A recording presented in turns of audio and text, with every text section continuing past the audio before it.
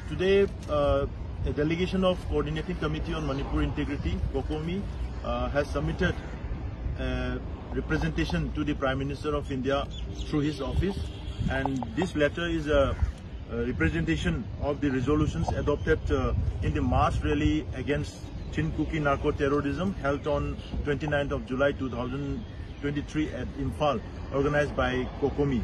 And in this very letter, we have clearly mentioned the resolutions which was adopted in the rally by the people of Manipur, and three very critical resolutions adopted by the, as per the popular demand of the people was to end the present conflict. Foreign illegal immigrants, Chin-Kuki narco-terrorism must be, totally exterminated from the state of Manipur. And another very important point is the people of Manipur adopted a resolve to, stand against any sort of, separate administrative arrangement in Manipur.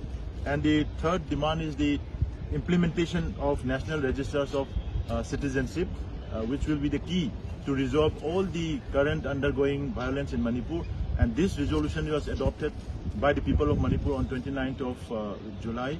And this representation is a resolution which was adopted in that rally, and we have submitted to the Prime Minister's office today, the 7th of August 2023 in New Delhi, South Block.